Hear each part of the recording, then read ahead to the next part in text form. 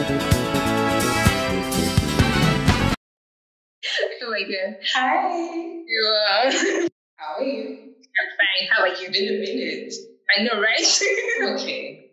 It's so nice. Juwon has been on my channel before, but I think she's the very first guest of this show that's called Metrochat. So she's the very first guest. How do you feel to be there? How do you feel? How do you feel to be the first person? I feel so honored, but I'm glad. I'm excited for this. So Yeah. let's see where it takes us though. This is the first episode, and we're going to be talking about like New Year resolutions and things to just like let you know what's up for the new year, how we're going to achieve our plans for the new year and stuff like that, what we're going to be doing in the year, and how people can actually achieve their goals and set goals for themselves and stuff. Okay. How was 2020 for you? Because 2020 generally was not like, it was not smiling. Things happened, like we could not even control things that were happening again. And yeah, but how was it for you? For me, 2020 was an interesting year. It was both the good and the bad. COVID came, which was very early on in the year, and despite, when you're going into a new year, you have plans, you have things you want to do. And yeah, COVID just came and was like, oh, we should chill. And it affected everything I had done. But also, I guess, in all of the quarantine and all of the COVID season where we had to lock down, I was also able to do stuff that I wouldn't have on the day. So I am, at the end of the day, still grateful for the year. I had beautiful things that still happened to me. And of course, the not so great ones. So I guess it was like a mixed feeling kind of emotion year. Yeah. A lot of people set goals for like last year, 2020. But because of what happened, and so a lot of goals were not attainable. Someone like me, like this, now in my mind, I thought I'm not going to be where I am right now. I thought I'll be doing stuff. You understand? I thought I'll be maybe like gotten a job or something, or really be active with whatever I'm doing. And it just looked like, the year just slowed me down. And but I'm still grateful. Generally, I think it was just like it was not easy. It was not like very high. You understand? But it was not that bad. You understand? So yeah. Yeah. That's 620. So coming into like the new year and stuff like that. Let me first ask you: do you believe in New Year resolutions, writing journals, and all those vision boards and stuff like that? Do you believe in it? I would say I'm in between. For me, it's not about the resolutions. It's more about, okay, I'm coming into a new year. I want to. There are certain things that I've started already that I should continue. So it's not about what are you gonna do 2021, stuff like that. The new year does not start like January 1st. January 1st is not like your new year. Your new year is any day you feel like you want to do it, where you want to start something. It's not like, January, you have to wait for January 1st. Because by January, I'm still studying my books. There's almost no time for that, in a sense, like starting something new or something like that. And sometimes, more of the planning would come from December, for example. So that when I'm eventually in the January, I already have what I should be doing. It's not like in January, and I start okay, I don't want to do this year. So can I ask you, like, what are your New Year resolutions for this year? For 2021, like, of course, I'm going to say all of the things I plan to do because I don't know most of them. But I think the one thing I know that going into the year I would continue to work on is let's say, streamlining what I do, as opposed to trying to do every and anything because someone is suggesting that I should do it, or because I feel like, I haven't interest. So I think 2021, I want to streamline my focus. I really want to focus on certain things and see through. I don't intend to start anything new, but to go deeper into the ones I already have. Yeah, so that's it. Well, of course, what do you do? Hair consultant for my own company called Oluwajuwon, which is going to. I have big plans for that. Hopefully, I can do it. one which is going to become bigger than it is now. Talking about resolutions and stuff like that, what resolutions did you make last year? Were you able to achieve all of them? Okay, because of COVID, so the responsibility you will not achieve everything. But like some of the resolutions that you have, were you able to like achieve them? So I think more of, again, like I said, like I'm not really up for resolutions like literally writing a stuff down, a particular thing. But of course, I have things that maybe I want to improve or what I want to achieve. So I would always break it down to different aspects of my life. So my spiritual life, I had goals for that. I wanted to do more. And thankfully, I did not fully reach it because some of the plans, as usual, some of the plans did not come through. Some of the plans fell off, or I wasn't consistent enough. And then for my physical stuff, I also like to be fit. So exercise is my thing. But of course, because of COVID, like gym closed. Everything was because of COVID last year. Everything was because of COVID. That's actually, most of it was because of COVID. And in another way, the things I was also able to achieve was also because of COVID. Because we were locked down, so I had more time to study. I was even learning languages, Spanish and whatnot. But don't ask me a question in Spanish. I didn't even know any question in Spanish. That's good. my resolutions last year, one of it was to get fit too. You get like a little be snatched. But what happened? It was what went wrong? Because of COVID. It wasn't because of COVID. It was just because I was lazy. It got to a time that I just got tired. I don't know how to do it like well. You understand? Like sometimes I think it's just my stupid nature that when I want to do something, I go very fast and stuff like that. And maybe that first month is always okay, I'm doing this one, I'm doing that. And then later I just get tired, and I think that's how a lot of people used to behave. When they want to start the new year, they start like goals, mad goals. You see them January, they're achieving everything. When it gets like April, you see them stuff. Yeah, you see them in April asking them about their goals and stuff. And I'm like, come on, man. Come on, man. We don't tire. That kind of things. We move to understand. So it's very hard to achieve their resolutions. Why do you think that it's so hard for people to achieve their resolutions like that? So I think it's because most of the time we tend to set too high a goal. For example, I want to write a book now. I have no idea about how to start it, and then I'm setting a goal at the beginning of the year that I want to write a book. How about we start slowly? I want to take a course about how to write a book. People need to understand that when you are trying to like set goals, set smaller goals. You understand for yourself. It's not about I want to build house or I want to own a house by December.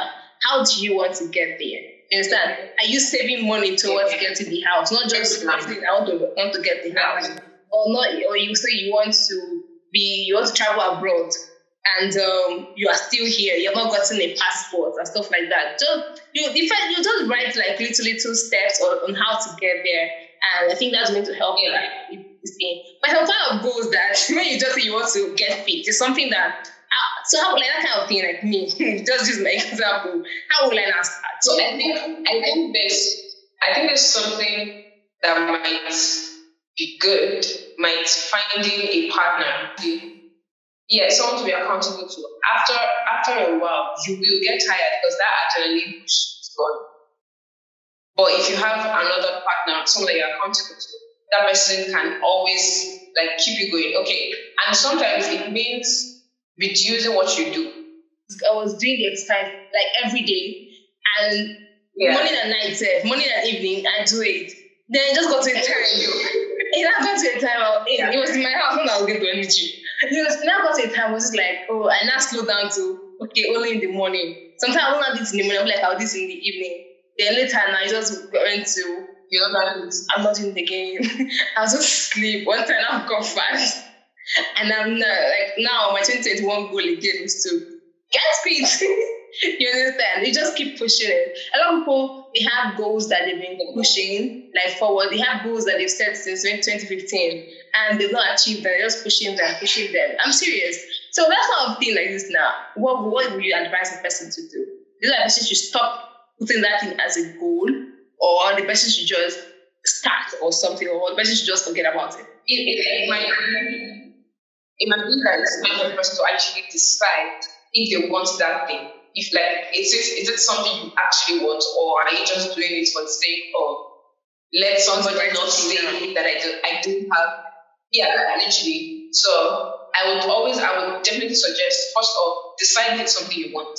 If it's something you're passionate about, you would eventually get to it. So sometimes it might be time to actually scrap up the plan. It might be that thing you're not so passionate about it, you don't actually want it, so you might as well let it go. And other times, it might require discipline. To be able to set goals right now is just for you to have like a self-reflection. That's what we're trying to say. Know what you need for yourself.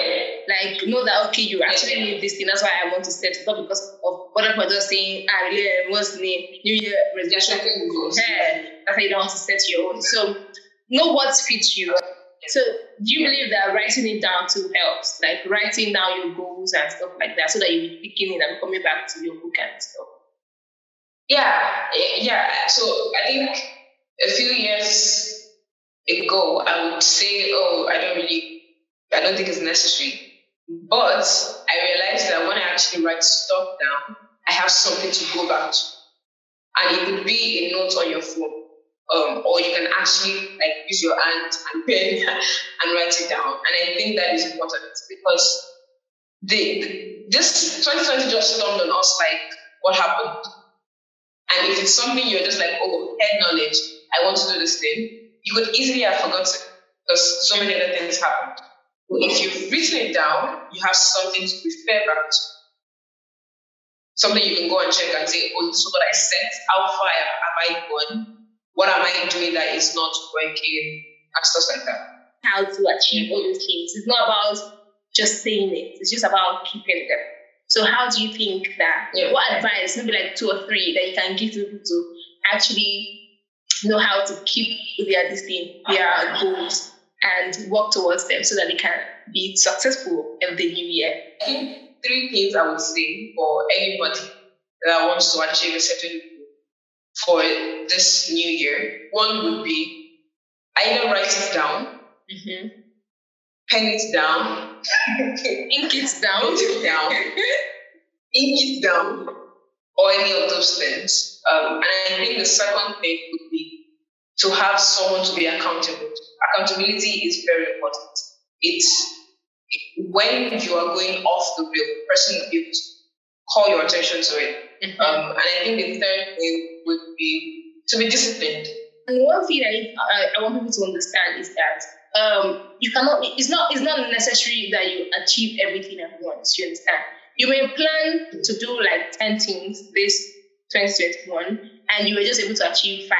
Don't beat yourself up. You understand? Just it's true. Don't beat yourself up. Just know that, okay, you did something. Clap for yourself. All these little success and stuff like that. Clap for yourself, and don't set goals that you cannot achieve. You understand? Don't set goals that are unrealistic. I said unrealistic would also determine on the person. So there's something that might be unrealistic to a 12-year-old, but will be realistic for a 25-year-old. So you actually, in that sense, know yourself and know what you're capable of doing. That should influence the kind of goals you're setting. So if you know, like you are 18, I want to enjoy, like kind of person. Like you're not the also kind. Don't go and now set goals that you have to also, because at the end of the day, you want you. So understanding yourself and allowing that to influence the kind of decisions or goals you want to set.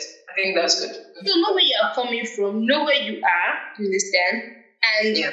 And what's the name? Give yourself breaks and stuff like that. Even I think when you do things too much, sometimes you lose yourself trying to like achieve. You know, some people, when you're trying to do something, because like, okay, this is Vision 2021. Now this is Vision 2020. I want to achieve stuff. I want to do all these things. You find yourself losing out on things. Give yourself time to like grow and Yes. What do you think? Do you have anything to say? I think it's just a reminder that life is a journey, and it's not. Sometimes we get so lost in the wanting to get that we forget to actually just enjoy the process. Yeah. There's someone on my IG that I have to give him credit. His name is Dimeji Stories. It was one that said something about understanding that if you really accept the life of the journey, sometimes when you lose things, you will be fine with it. Of course, it will pain, it will sting, and all of that, but you will be okay knowing that it's a journey. So that means if I don't achieve it now, I can achieve it. Embrace it. Embrace your struggles.